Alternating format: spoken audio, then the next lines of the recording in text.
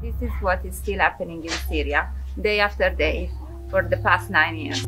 وضعنا سيء لآخر درجة، أطفال تحت العراء، ما حكينا في منه شيء كثير. ما ظل لنا شيء هناك، إذا بدنا نرد على سوريا بيوتنا كلها خراب.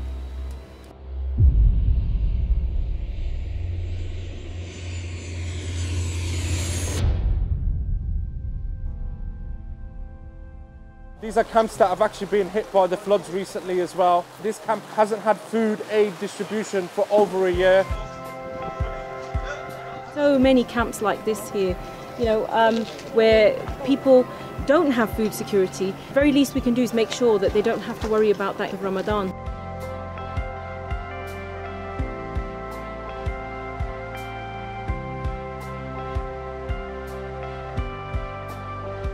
Okay guys, it's a wrap. Alhamdulillah, we've just distributed aid to 250 families.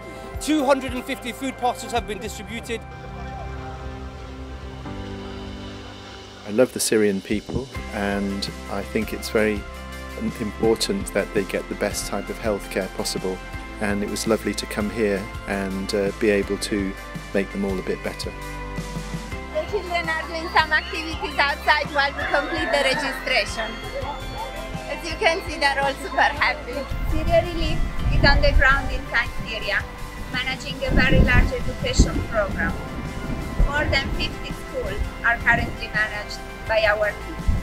With donor support, can rehabilitate school buildings, refurbish classrooms, pay salaries